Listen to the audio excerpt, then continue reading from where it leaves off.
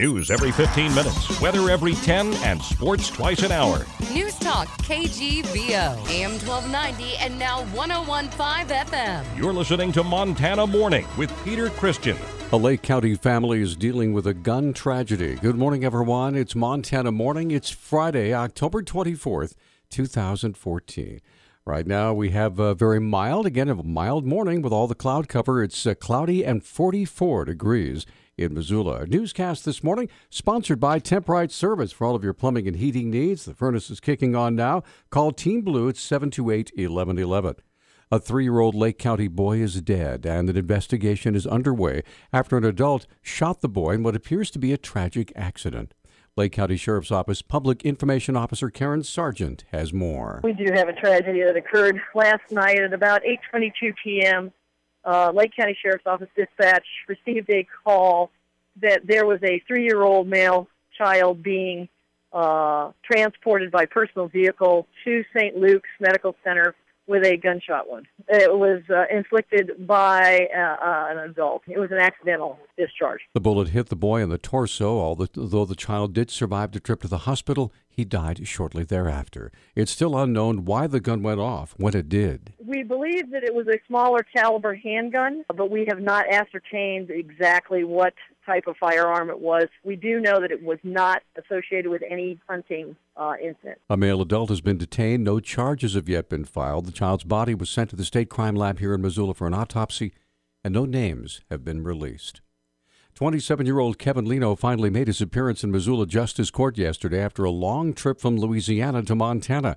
According to charging documents, Leno is accused of beating and then shooting Gilbert Berry on July 30th. Sheriff's Office spokeswoman Paige Pavolone outlines what Leno and his companion Kenneth Hickman did to the victim before Leno allegedly fired the fatal shot. They ended up beating Berry very, very badly. When he was moaning, they would kick him again, and they proceeded to torture him, put up cigarette butts in his nose and his anus, and just mutilated his body, then shot him in the head and disposed of his body in the river. Missoula County Attorney Sean Thomas asked for Leno's bail to be prohibitive for any chance of release. Mr. Marks is requesting the amount of the warrant continue. I believe it was $250,000.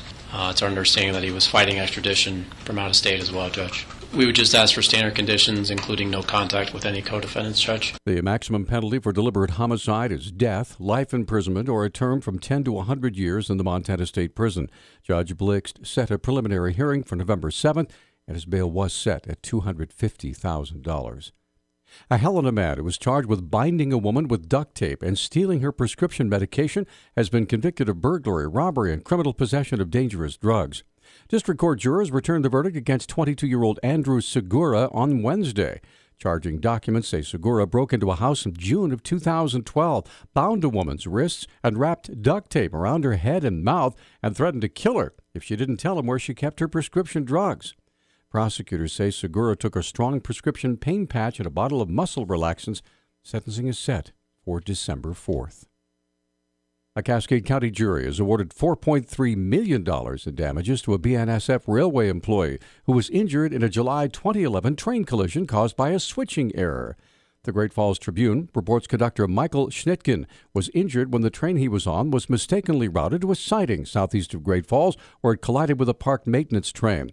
Schnitkin reported suffering severe back injuries and a head injury.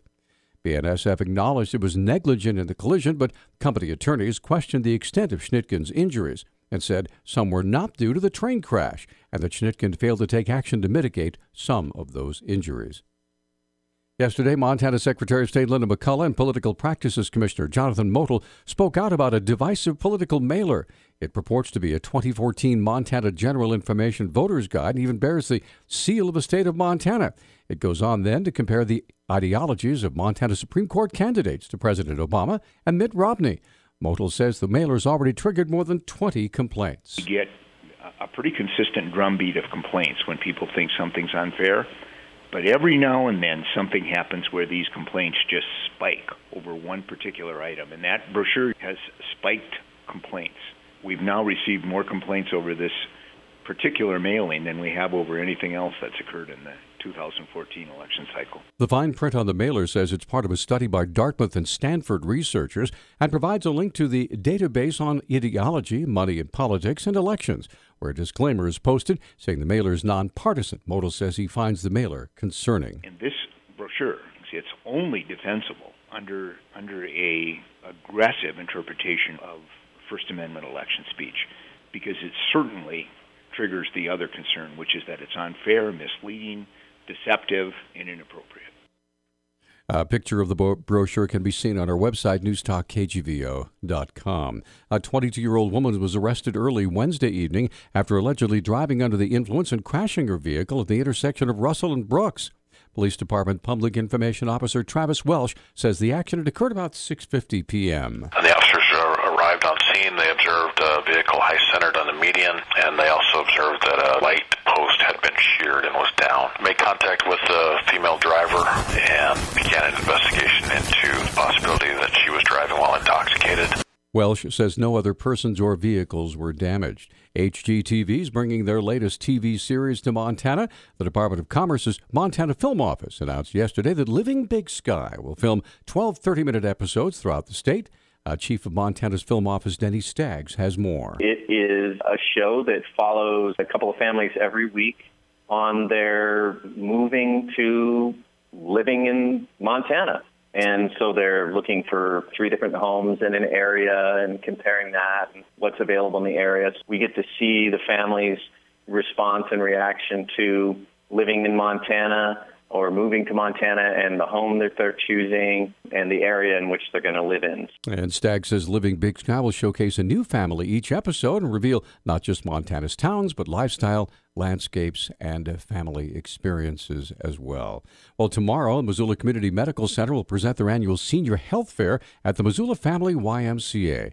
Spokeswoman Robin O'Day says the free senior health fair will be from 8 until noon. This is essentially a free day that we offer to those folks who are 60 and older. We do have a blood panel, which I should mention is $10, and a PSA, which is $15. Still really low and affordable panels for our community to come out and get tested to see how healthy they are. O'Day says the event is one that seniors mark on their calendars months in advance because of the low cost and easy access. People really mark this down on their calendar. They look forward to it, and it's just a day that outside of the panels, it's entirely free, and it's for your benefit. And I would just encourage people to find a way to get there and to take advantage of it. The YMCA is located at 3000 South Russell. News Talk time now is 6:10. News Talk, KGVO. Missoula's official weather station. Well, in the Missoula area, don't expect a lot of rain, but we could see a sprinkle or two throughout the day. Highs once again remaining on the cool side at 55 degrees. I'm meteorologist Matt Gray for KECI 13, your first alert station.